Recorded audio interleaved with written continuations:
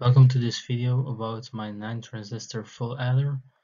First I'm going to explain how I came up with the circuit, and then I'm going to do a demonstration. This is the basic schematic for the full adder. We have 2 XNOR gates, 2 AND gates, and an OR gate. We have inputs A and B and the carry in from the previous full adder, and we have the sum and the carry out to the next full adder. To make this out of transistors, we need to convert these gates to something else. I'm going to make this out of NOR gates because this is easy to create with transistors. Here is an example. These 4 NOR gates form an XNOR gate.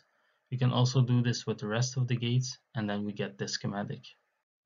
As you can see, there are 9 NOR gates, and that's why I'm using 9 transistors in my circuit.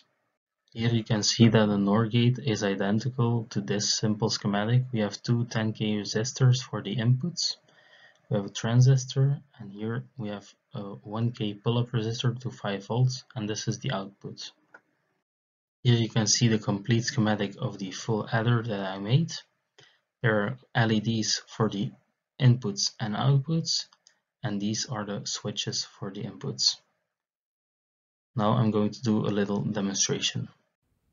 As you can see, I first built the circuit on a breadboard, and once that worked, I started on the PCB. That's what you can see here. So I can show you that it works.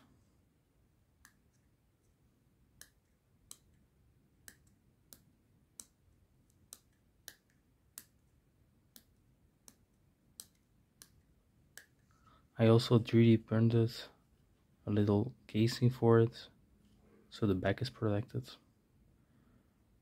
So yeah, that was it for this video. I hope you learned something. You can find the circuit in the description, and I'll see you in the next video. Bye.